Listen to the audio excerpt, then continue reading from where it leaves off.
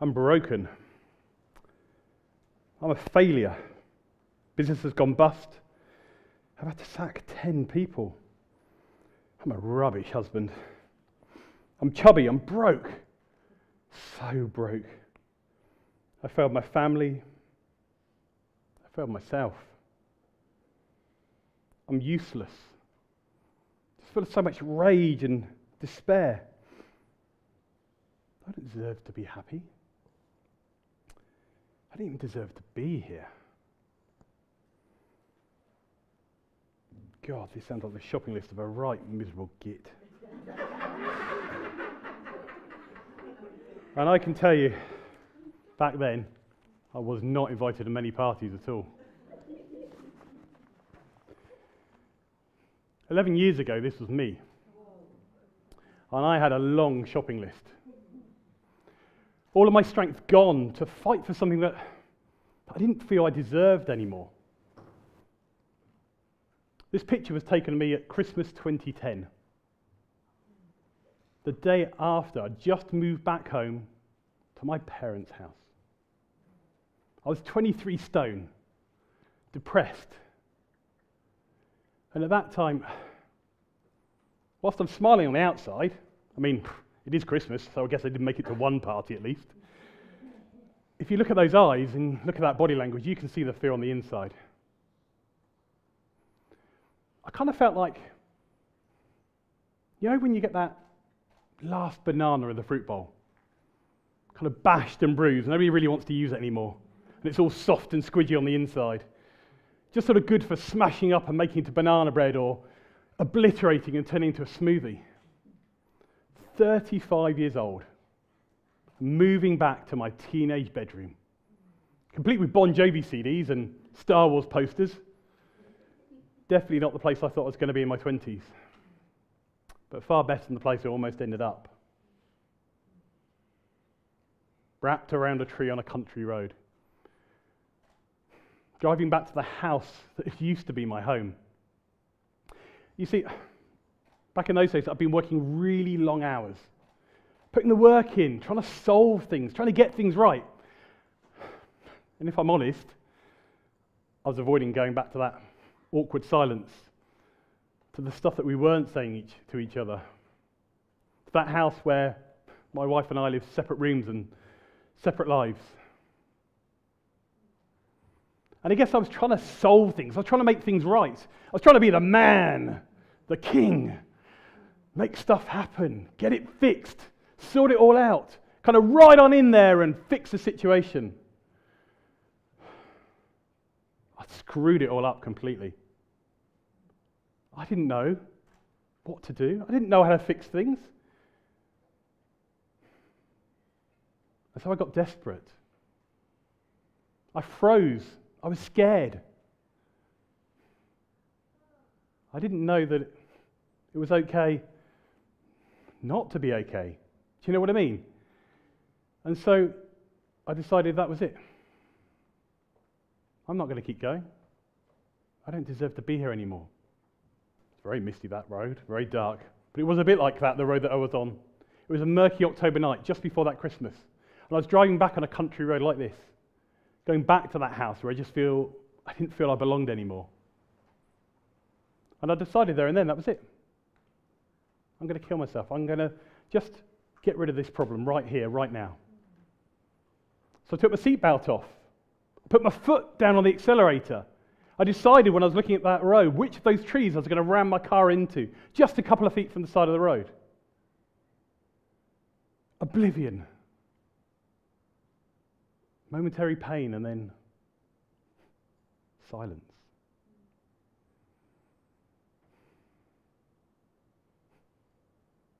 But there wouldn't have been silence. No, there would have been the sound of metal on wood, of bone through glass, of fire, of smoke, of chaos. I know my luck at the time, the airbags would have worked. For me, it was just, in that split moment, my mind went forward to my funeral, to the faces of my family, my mum, my dad, my brother, my friends, and their despair at my passing. And then questioning why. Why hadn't they spotted anything was wrong? Why hadn't I asked for help? Why hadn't I been strong enough to reach out and ask for support? And I realized I couldn't do it to them. Kind of the guilt I would have been left with stopped me. So I eased off the accelerator. One hand on the steering wheel, I put my seat back on. Safety first. And I drove back to the house. And then within a couple of days, I got help. First of all, I got help from a GP. And then I also got help from a friend of mine who was a coach, an NLP coach.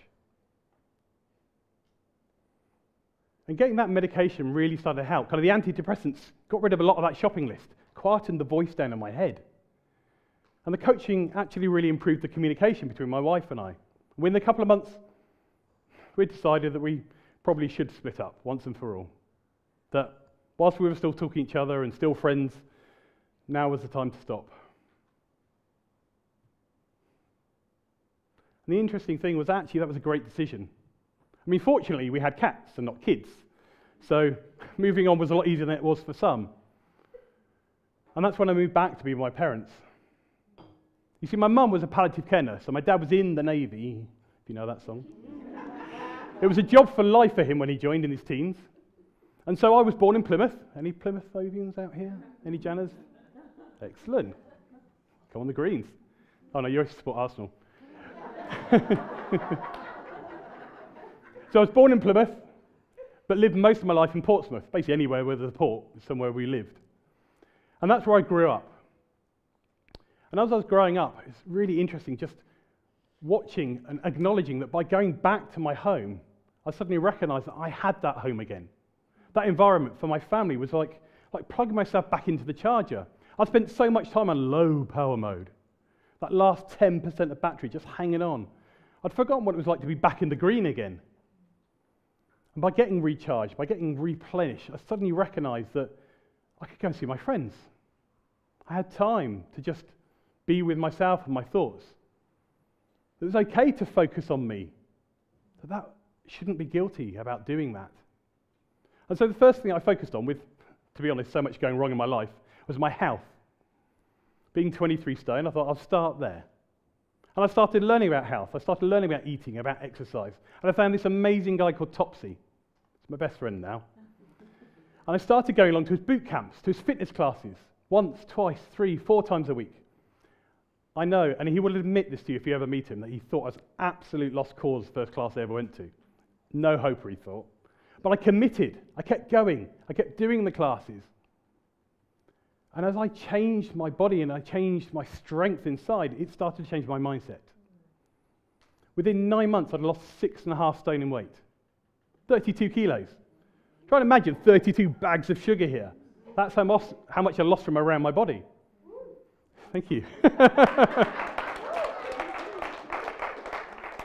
And I started setting goals for my fitness. I was doing 5K races, 10K races. In 2014, I even did a triathlon. Anybody here done a triathlon? Well done. I wouldn't recommend those. The hardest thing I've ever done in my life. A triathlon is a swim, a bike ride, and a run. The swim was okay. It was in Portsmouth Harbour. Against some changing tides. It took me a while, but I got there in the end. Bike ride was okay. I could ride a bike. And then the run. Run, jog. Jog, walk. Okay, between friends, walk, walk. It's the hardest thing I ever had to finish up with. It took me nearly 3 hours to cross that line. And I knew I was near the back of the finishing line because by the time I got to the water stations, they'd already packed up and gone. And for the last 2 kilometres, I had the St. John's ambulance bikes with me just to make sure that I crossed the line. But I crossed the line. I got my medal.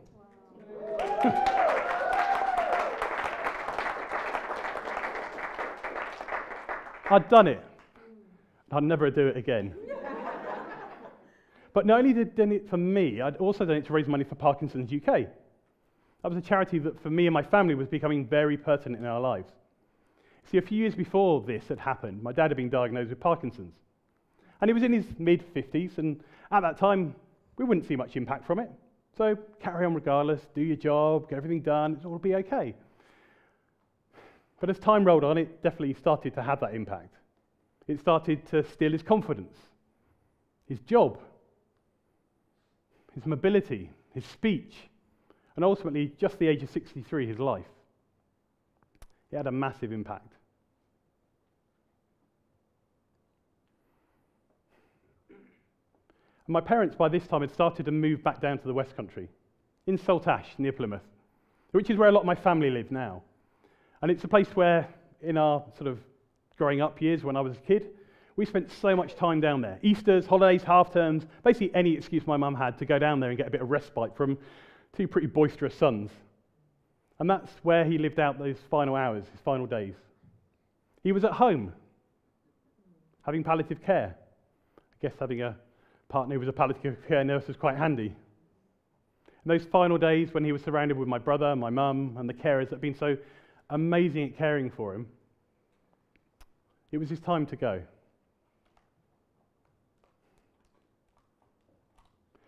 But he never made it to my second wedding that summer. By the time I got married again, he was just too poorly. But I did get to tell him that he would have been a granddad. And even in those last days, just a week or so before he died, I saw that recognition and pride in his eyes. You see, Sophie and I met. She's up there. Hello. We were introduced to a friend of ours called Caitlin, who thought we'd make quite good partnership. And I've got to say, several years later, she was pretty right.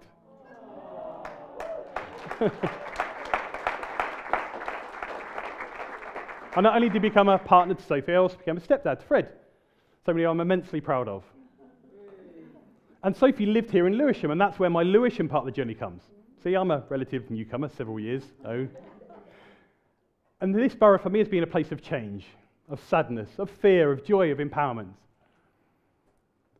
And not only that, but we've also had two daughters ourselves, both born here.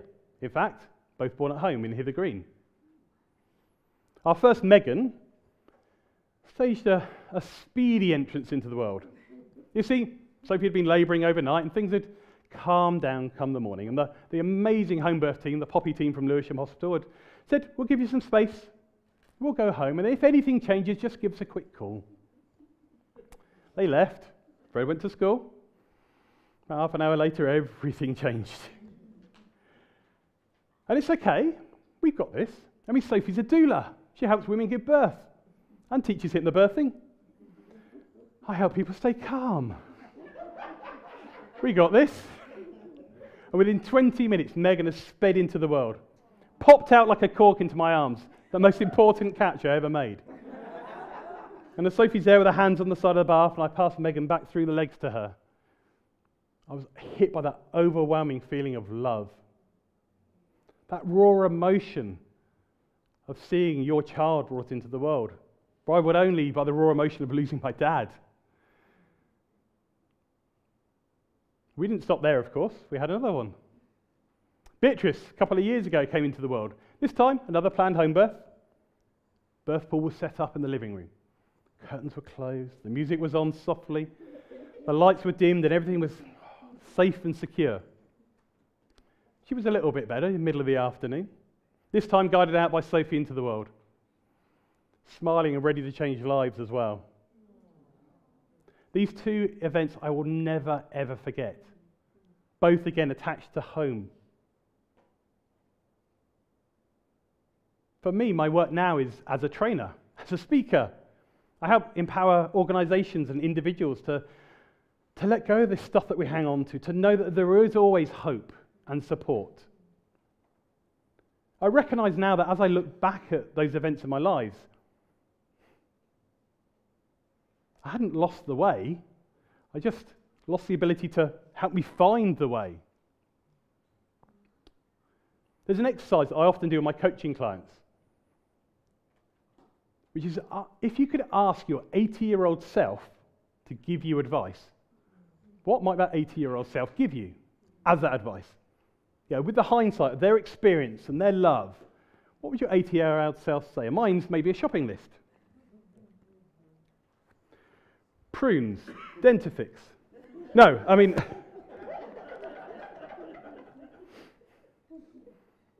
I was a son and a brother. I was a dad and a stepdad. I was fixable. I was evolving. I was a student and a teacher. I was moving forward. I was a shining light. I was enough. I was worthy. I was a success. I am a success. Thank you.